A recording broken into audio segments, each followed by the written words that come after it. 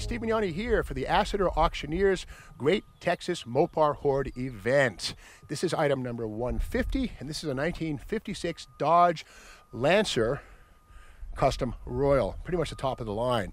Now this is a restoration, clearly. We have the green and the white Kelsey Hayes style wire wheels, which are a factory option, wide whites. These are BF Goodrich Silvertown radials, so they're old look, modern ride, very nice. Looks to be very, very much rust free.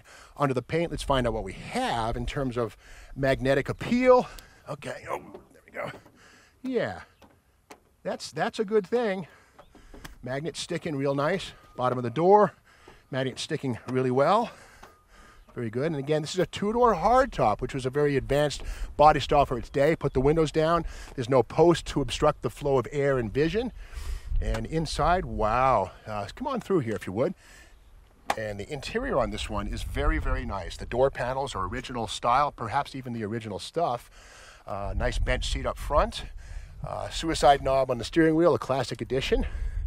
Automatic, the push button, 2-speed power flight, low in drive and neutral and reverse. I do see air conditioning ducts. We'll find out what that's about in a moment. It has, yeah, the fan. I don't see a radio. This might be a radio delete car, not sure, but the interior looks really nice. Great chrome on the dash. Let's continue with the magnet. Classic rust spots on these cars are over the wheel lips, like in this area here. The magnet's doing a nice job of sticking. I don't see any signs of bubbling. That's good.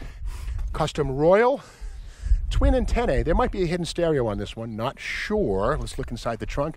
Beautiful here. Nice chrome. Dual exhaust. We'll find out what the engine is in a second. That's the most important part. In the trunk, yes. A Chrysler AirTemp air conditioner unit. Very nice. Fender skirts. Okay, these go with the car. They're dusty, but they're nice and clean. They're made of metal, no fiberglass, no rust. Under the trunk mat, which is the original factory trunk mat, this vinyl piece. Let's take a peek at the floor. Okay, it's been painted, but it does look like it's solid metal. Looks good to me. This is the 5th BF Goodrich Silvertown radial wide white. Nice. Let's go to the other side. Great chrome. All these details are in nice shape, no pitting. Quarter panels back here. The magnet sticking. That's nice sign.